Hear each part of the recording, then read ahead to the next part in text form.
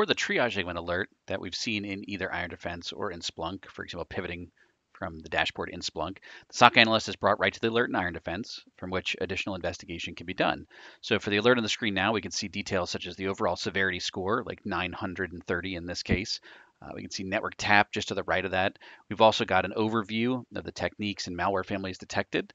So providing an overview and a description of the activity for people who aren't familiar with credential phishing or IronNet and the alert that's generated. Additionally, the alert also shows associated events in the bottom right and other metadata about the activity. So we're bringing together all the information about the alert that was detected, the events that contributed to it, to provide explanations, summaries, easy access to drive understanding to help with alert fatigue. Now, one of the pieces on the upper left, if I go ahead and look at the alert, I can see a summary of the alert in the upper left where it says access credential phishing. I've got the score, the ratings. Now, one of the things about this particular alert is as I'm starting to triage it, I want to make sure that teams don't duplicate work or investigation. So I'm going to go ahead and click up at the top, open for review. And I can say, for example, starting triage. And so what this is going to do is it's going to go ahead and change the status to under review. And it's going to add a little purple flag in this icon up on the left-hand side, where it says under review. So now other people who are also looking at alerts that are coming into the system, they can see somebody else is working on the alert. They can move on to the next one, for example. And so the next step is I can also see from this alert, now that I've taken ownership of it, that in communities or other groupings, we talked about oil and gas and energy, for example, there's a little green icon that says, yep, this alert's been seen by multiple communities. Somebody else has actually seen it and rated it as malicious as well. If I click on IronDome, I can get an overview that the energy company that saw it and the oil and gas company that saw it. In this particular case, the date of first and last seen is June 12th. And so other people have seen this alert. It's been detected in their environment. If I go all the way to the right, I can see they've rated it as malicious.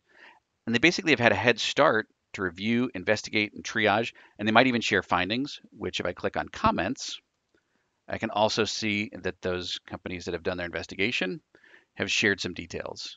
For example, domain masquerading as a secure mobile Facebook page, eliciting user credentials. They looked in raw traffic and that the user did enter their credentials, and they took some next steps like blocking the domain, for example. And so we've got comments about why they thought something was malicious, what they checked, which is shared in real time with everybody in the community. So you can go ahead and take those steps yourself if you want to go do some additional investigation. So the collective defense is very much like a collective SOC. When you see it, when you triage it, if you rate it, everybody gets that information. When you add comments, everybody gets that information. So we're going to go ahead and click on Overview and take a step back.